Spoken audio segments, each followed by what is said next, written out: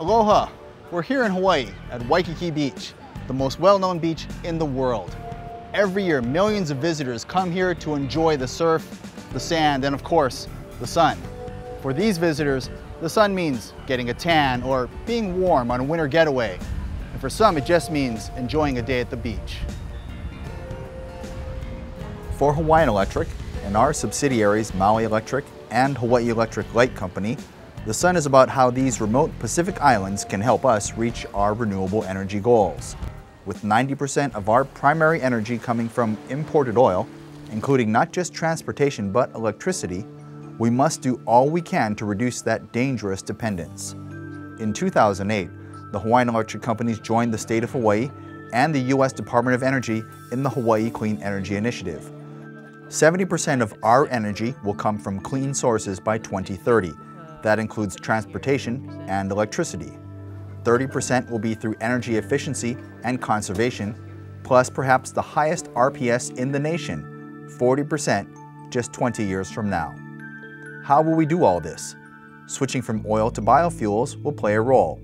So will wind, waste to energy, hydro, and ocean power and geothermal on the younger islands in the Hawaiian chain, the Big Island, and perhaps Maui.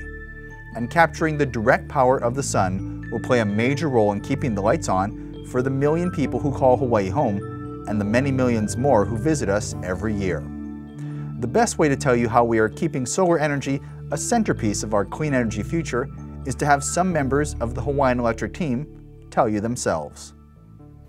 Hawaii has long been a national leader in solar water heating, with more units per capita than anywhere else in the country.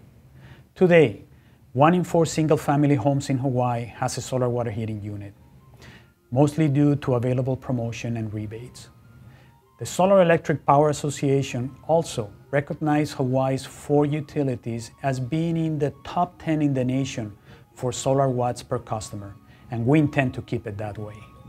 Last year, in 2010, number of net energy metering installation we approved doubled that in 2009.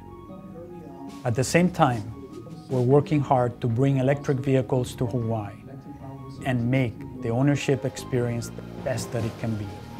Electric vehicles will help us bring more renewable energy onto our grids. Wind power, certainly, but also distributed solar. In 1996, Hawaiian Electric operated a green pricing program called Sun Power for Schools. It's a 3-way partnership between the Hawaii State Department of Education and our customers. To date, we installed 55 kilowatts of demonstration PV systems on 35 schools on the islands. Hawaiian Electric also assisted in developing educational curriculum as part of the Sun Power for Schools program. Hawaiian Electric Company has offered its customers a net energy metering option since 2001. Participation in the program has grown steadily, and 6 months ago we added a feed-in tariff program to give our customers more opportunities to install renewable energy on their homes and businesses and sell power to the utility. 2 tiers are in operation, and we are awaiting regulatory approval of the 3rd tier. Local businesses like resort apparel designer and manufacturer Tory Richard have been amongst the first to take advantage of the feed-in tariff.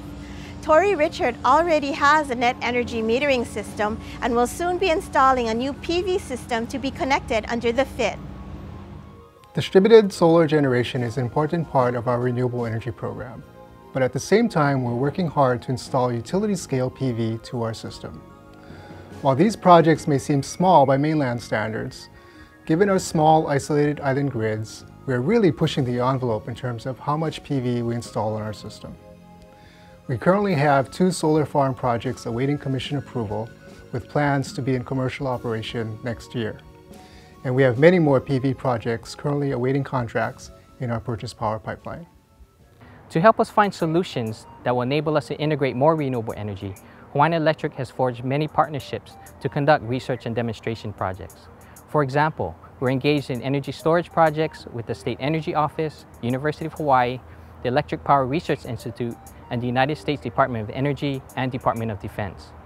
We're also participating in 2 smart grid projects on the island of Maui, one with the University of Hawaii and Department of Energy, and the other under Hawaii-Japan partnership. And here, at one of Hawaiian Electric's distribution substations on Oahu, we're partnering with the University of Hawaii's Hawaii Natural Energy Institute on a battery energy storage project. We want to investigate how substation-sided energy storage can help manage voltage fluctuations caused by distributed PV. This project also leverages the work we're doing with SMUD to investigate high PV penetration. Promoting solar energy is not just about research and studies. We're here at the Hawaii State Art Museum, which is located in an old YMCA building in downtown Honolulu. The old pool area is going to be turned into a beautiful sculpture garden. And at the far end, there's going to be a canopy to provide shade over those bleachers. That canopy is a joint project of Hawaiian Electric Company, the museum, and the independent Hawaii Solar Energy Association. The canopy is going to be covered with beautiful glass depicting a Hawaiian fish, but interspersed in the colored glass will be silicon cells that will produce solar energy. And there is going to be an informational area which will explain to them that PV can be both beautiful and practical, and it will serve as an educational opportunity as folks visit the museum and enjoy the sculpture garden. Here at the Hawaiian Electric Companies, we've initiated a number of efforts in order to help us reliably integrate high penetrations of PV on our grids. Some of these tools include the Locational Value Map, which is a visualization tool that has helped our distribution planners track and trend the growth of PV resources on our distribution levels. At the same time, we've utilized this tool to better communicate to the developers and customers of areas that have major impact and potential impact on our grids. We've also enlisted the help of our customers through the Sun Spotters program by collecting real-time data from the PV systems at the local area.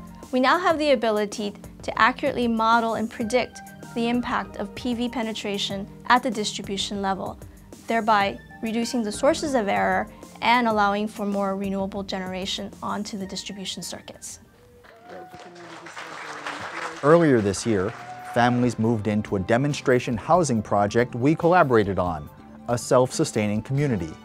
Based on Native Hawaiian principles and philosophies, the project aims for net zero energy use.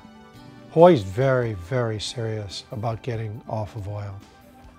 Our economy, our people are way too dependent on a commodity whose pricing and availability is going to continue to be a problem, and probably a growing problem in the years to come. In the great campaign, the great cause to get us off of oil, solar's really in the vanguard. You know, solar's here, solar's ready. We have a great local industry that's already producing record kind of numbers. And we really are counting on solar to lead the way as we look at the other resources Hawaii can use, geothermal and biomass and biofuels and wind farms, all good and all important and all things we can bring along.